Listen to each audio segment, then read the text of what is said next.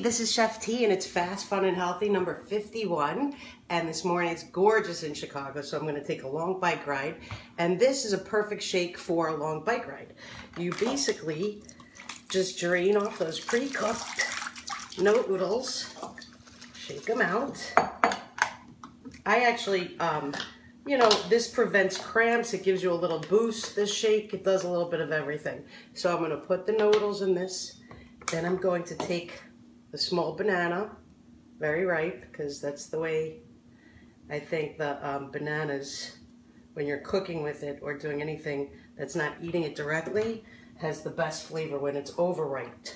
Then I'm going to take a shot, actually 2 shots of espresso, and I'm going to, and my protein powder, which is right here.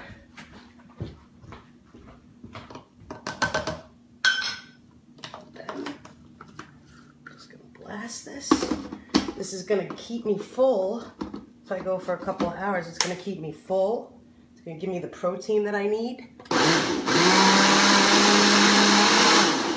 And that little hit of coffee.